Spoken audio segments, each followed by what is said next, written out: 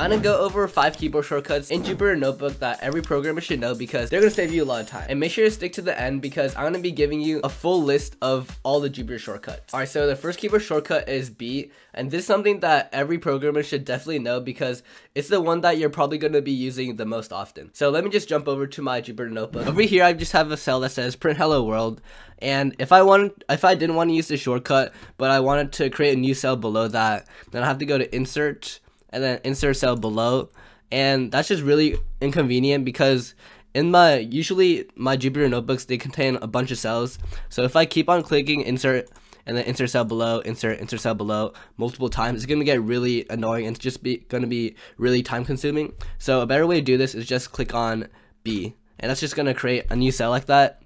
And you gotta make sure that you're not selected inside the cell. So right now you see that it's highlighted in green. You don't want to say B because that's just gonna type inside the cell. So what you gotta do is you have to click, if you see this green color right now, you gotta click on escape, and then you'll see the blue color, which means that you're outside of the cell. And when you're outside of the cell, you can use the Jupyter shortcut, which is B.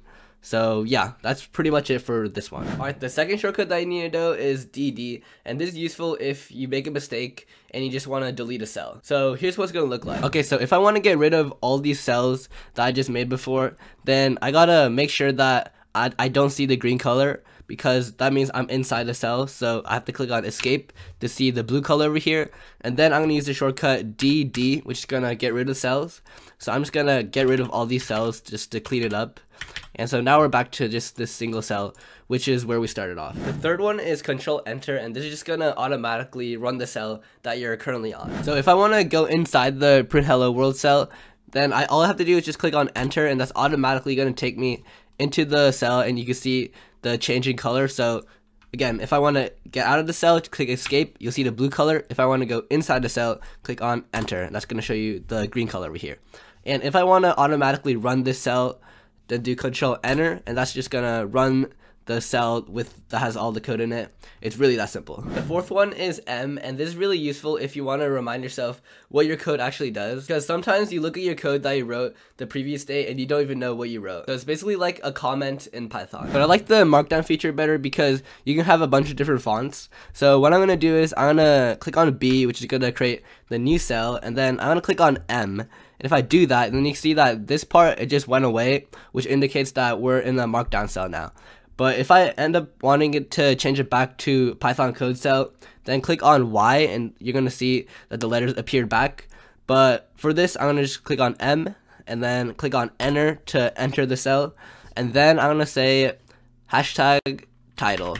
So if I do Control Enter, then you can see that the text is pretty big and it's bolded. But if you want to make it smaller, then you could say, you could add more hashtags. So you could say hashtag, and then subheader.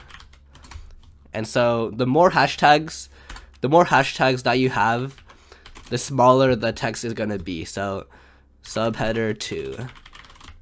And so you can see that this is 1 hashtag, this is 2 hashtags, this is 3 hashtags. So it gets smaller and smaller. And you can also have text, certain phrases that are bolded. So what I'm going to do is I'm going to do, this is a test sentence, and let's say that I just want to bold the test sentence phrase. So what I'm going to do is I'm going to wrap it around 2 underscores. So I'm going to do underscore here, and I'm going to do underscore here. If I run that, then you can see that the other part outside of the underscores, it's just a normal text paragraph, but the part that I put wrapped around underscores, it's bolded. And so there's just a bunch of different things you can do with Markdown. I'll put a link in the description below that has all the Markdown features, and you could just check it out on your own if you're interested. Alright, this last shortcut is Shift Tab, and in my opinion, it's the most useful one because it basically gives you information on the arguments for each method. So if you're stuck on what to put inside a method, it basically tells you what to do. Alright, let's say import pandas as PD, and I'm gonna do Control Enter, and then click on B to create a new cell. Click on Enter to enter inside the cell, and I'm gonna say pd.read CSV. And then if, let's say I forget what to put inside this method, what I'm gonna do is I'm gonna click inside the parenthesis and do Shift Tab. That's gonna give me a bunch of arguments of what I need to put in. And so it tells me that I need to put in a file path.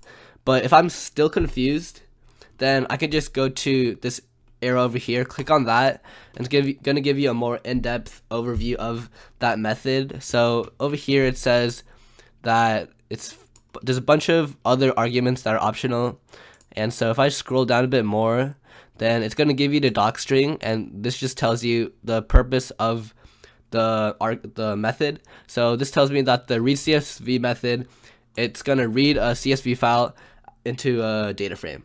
And so I can scroll down a bit more, and it tells me more about the arguments. And so for the file path or buffer argument, it takes in a string, and it's a file-like object. And so it says that it needs to be a URL. So this tells me that I need to put in, for the read CSV argument, I need to put in the URL of the file that I want to import. It's pretty neat because the shift tab shortcut is basically a dictionary for the method. Alright, that's it for this video. If you want to see the full list, then go to your Jupyter Notebook and click on H. It's going to give you all the Jupyter shortcuts, including the ones that I showed you in this video. Anyways, if you want to see me code in Python in the Jupyter Notebook, then make sure to check out this video over here, where I'm going to web scrape data using a library called Beautiful Soup. So hopefully see you there, and thanks for watching.